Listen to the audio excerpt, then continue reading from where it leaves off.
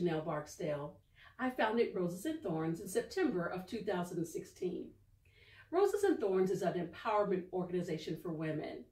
We have the mission of transparent conversations that transform, liberate, and empower the lives of women. Every third Friday, and we come together to do a deep dive into God's Word, as well as discuss topics that we face as women. Each woman has an opportunity to share what's happening in her life, and whether it's a rose season or if it's a thorn season that they're going through. We offer support, we offer guidance, we offer cheerleading, champion for one another, whatever is needed. We're there to support. Inbox me your contact information, and I'll be glad to reach out to you to provide the upcoming date, time, and location of our Roses and Thorns Intimate Conversations. We look forward to seeing you.